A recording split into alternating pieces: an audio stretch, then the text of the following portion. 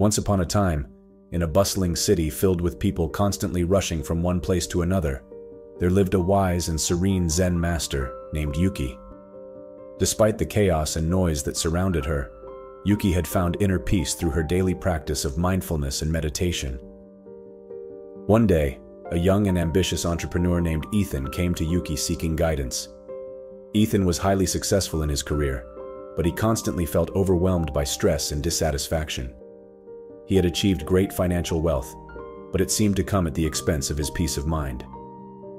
Yuki invited Ethan to sit with her in a peaceful garden hidden amidst the tall skyscrapers.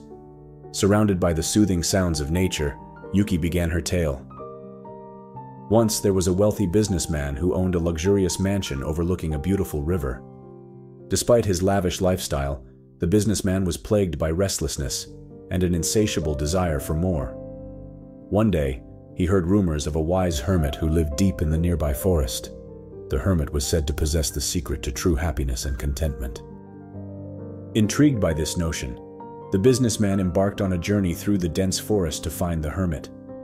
After days of wandering, he stumbled upon a small and humble hut where the hermit resided. The hermit, dressed in tattered clothes and wearing a peaceful smile, welcomed the businessman with open arms. The businessman, eager to learn the hermit's secret, asked, "Tell me, wise one, how can I find true happiness and contentment?" The hermit paused for a moment and then gestured toward the river flowing nearby. "Do you see that river?" the hermit asked. "It is like the flow of life itself. Sometimes it is calm, and at other times it becomes turbulent.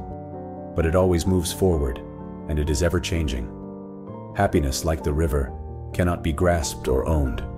It is found in accepting the flow of life and embracing the present moment." Ethan, just like the businessman, you have been caught in the relentless pursuit of external achievements, hoping that they would bring you lasting happiness.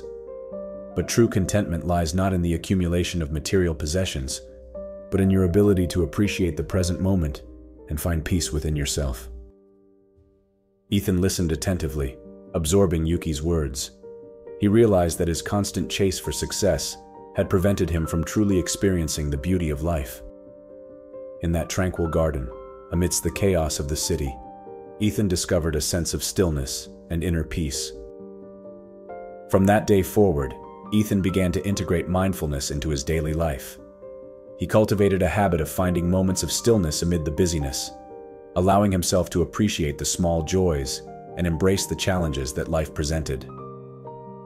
As time went on, Ethan found that his work became more fulfilling, his relationships grew deeper, and his overall sense of well-being increased. He understood that true success was not measured solely by external achievements, but by the depth of his inner peace and contentment. And so, the modern-day Zen story of Ethan and Yuki serves as a reminder to us all. In the midst of the chaos and distractions of the modern world, we can find our own inner sanctuary of peace by embracing the present moment and cultivating mindfulness in our everyday lives.